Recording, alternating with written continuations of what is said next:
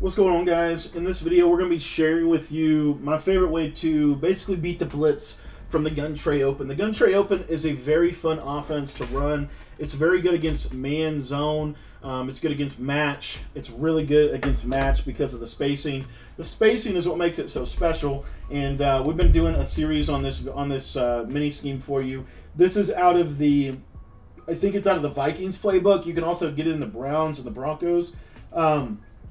But in this video, we're talking specifically about how to beat the blitz. Now, real quick, before we go any further in the video, make sure to subscribe. We post videos every single day. If you want to get better in Madden 22, my channel will help you. I promise you that. We work so hard to be able to bring you the most up-to-date content. So if you want to get the most up-to-date content in this game, I would encourage you to click subscribe at the bottom of the screen. It's completely free to do it. And if you want this full scheme, the scheme that we're talking about in this video, I left a link in the description for you to be able to sign up for our True Fan membership. It's $5 a month, and every week you get a new offense, a new defense, and you get a pro player deep dive where we basically break down exactly what the pros are doing and why they're doing it. So if you want to get all that, just $5, it's in the description. You can sign up down there, but let's go into today's concept, and today is stick. Now, what I love about Trey Open, why this has been good for years in Madden, is because it's not just a good, it doesn't just have one money play.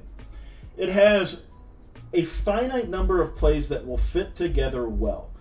These routes work off of one another. That's why I like this offense. So let's talk about stick. Okay, so there's two ways to I'm going to give you two different ways to run stick in this video. The first one is kind of a traditional way if you don't have Hot Route Master. The second one's going to be if you do have Hot Route Master and you want to use it.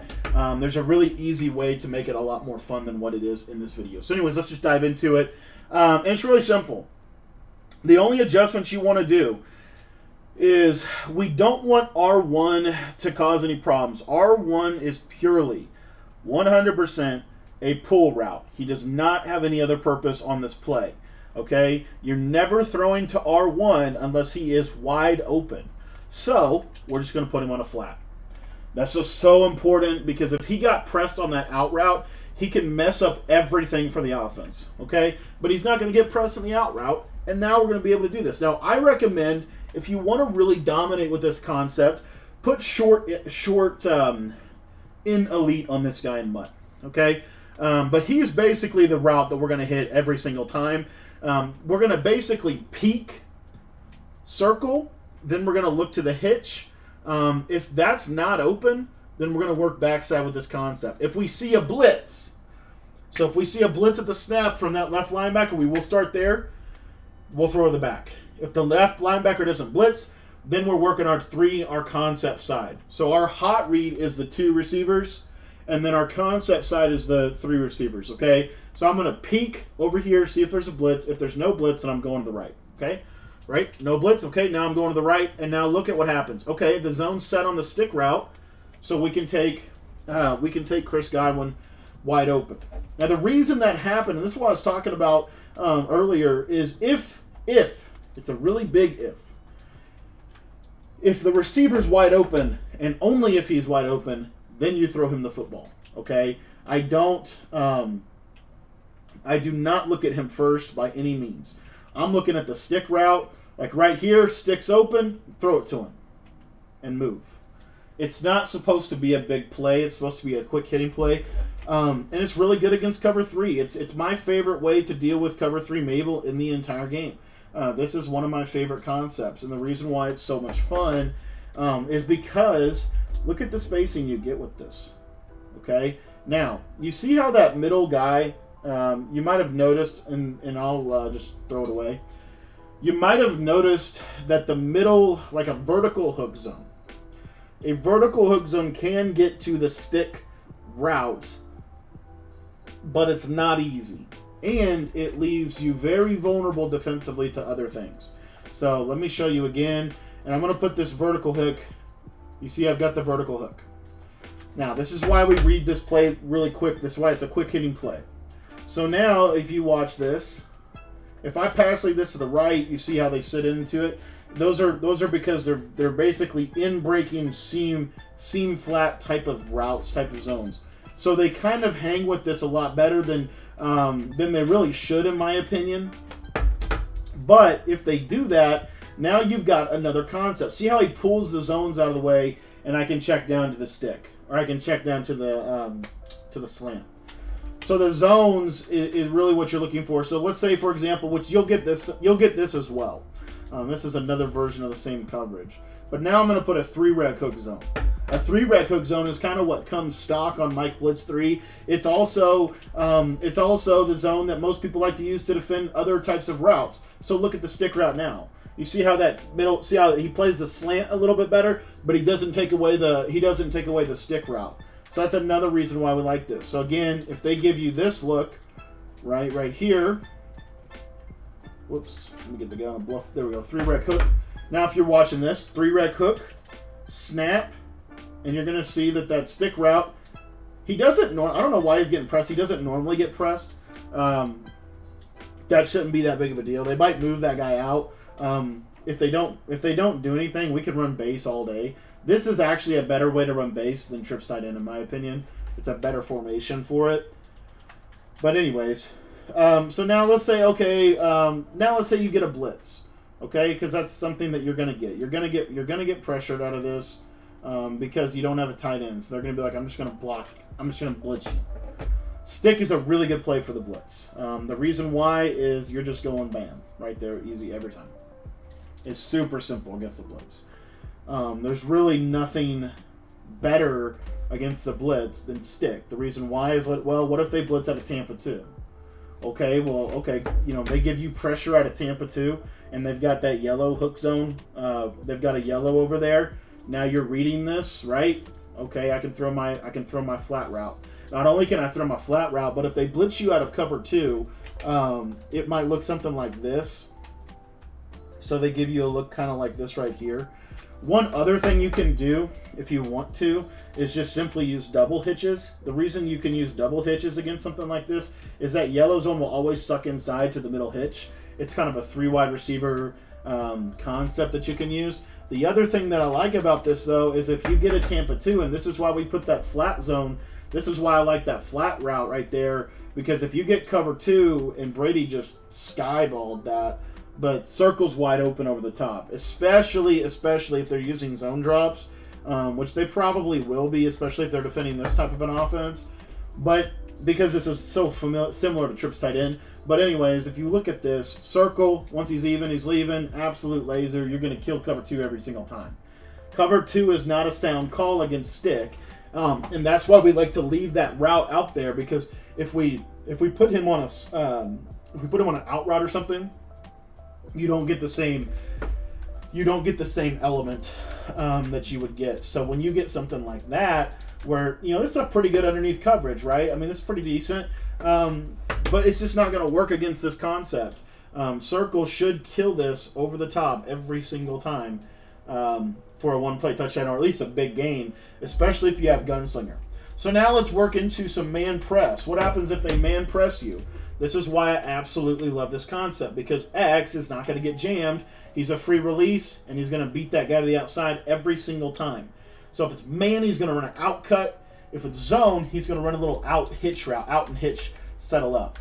Now, if they man up square, or not square, but that linebacker right there, if they man him up and they spread their linebackers, you'll see it puts him in a decent position to press him.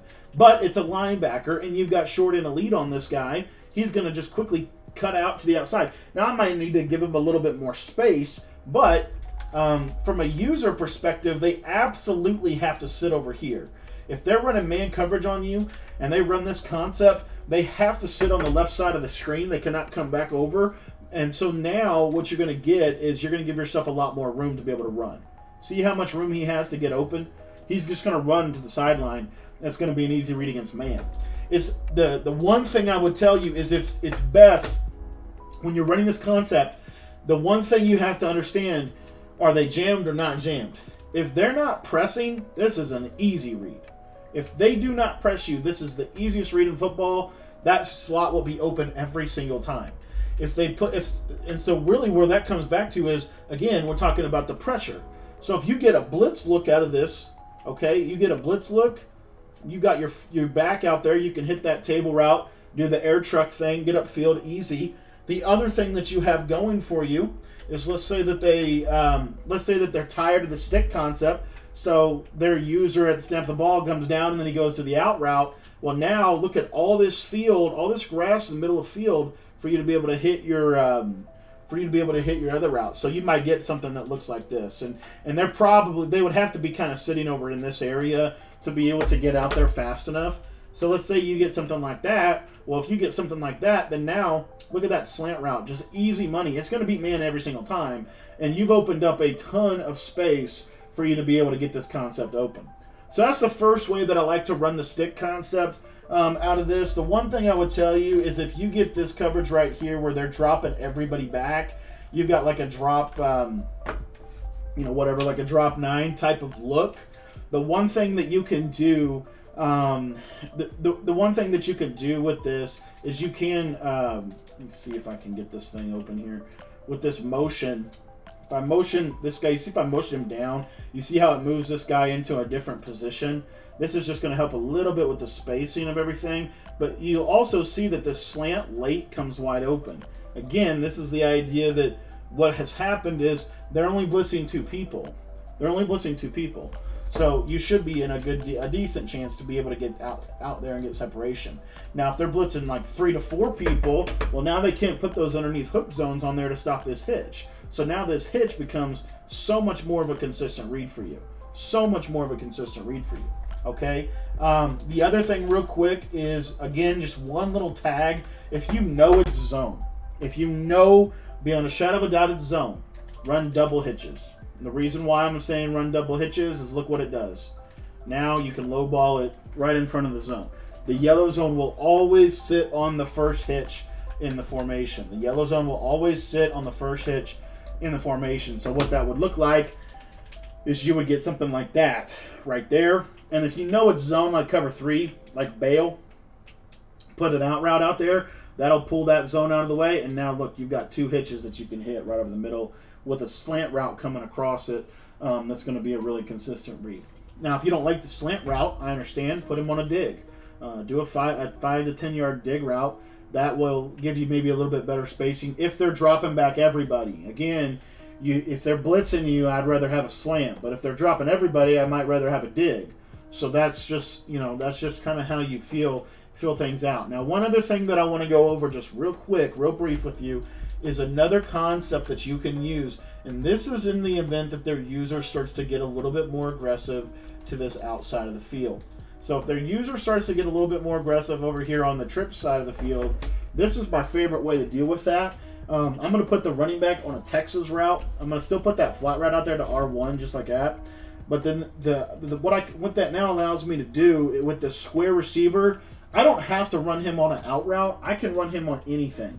So if I want a curl, I can do a curl. If I want a smart routed dig, I can do that. If I want a skinny post, I can put him on anything that I want as long as it stays like vertical for a couple yards. So, or smoke screen. So for example, you wouldn't want to put him on a drag, right? You wouldn't want to put him on a 5 yard dig. But a 5 yard out, sure. A 10 yard out, sure. A 10 yard dig, sure. All of those things are options. And what you'll see here is that running back gets in such a tender spot. It's actually better, in my opinion, than the slant route, because you have to understand that the slant route is typically going to get usered. This guy is their user. So if you show that there's no vertical route or there's no slant route coming, he might just jet this direction. And when he does, that running back's going to be wide open.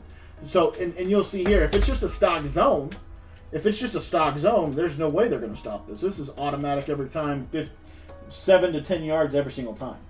The other reason I like this is really, really good for a zone blitz. So if you're getting cover 3 blitzed and you put that angle route out there, this thing is an easy 10 to 15 yards. Easy every time. And then the other reason why I like this is to give you a little bit more of a consistent read if they're running something like a drop coverage. So let's say they're dropping people back, they're doing something like that. Now what you've got is your slant, or you may throw a curl out there. Okay, you may have a curl out there. Your curl beats man, your out route beats man, and then triangle also beats man. And it's the same basic concept that we had talked about. So those are two ways that I like to run the stick concept out of Trey Open. It's really an underrated concept. Something I like to go to whenever they're just starting to kind of either blitz a lot of people or play a lot of man coverage. This is a great play for that. So thanks for watching. I hope you enjoyed the video. And if you want to get the full Trey Open mini scheme, then you can get that guide down in the description. You can join the True Fan membership for just $5 a month. Gets you access to all of that stuff. So if you want to get access to it, I'm going to leave a link to that down in the description for you to be able to join the team.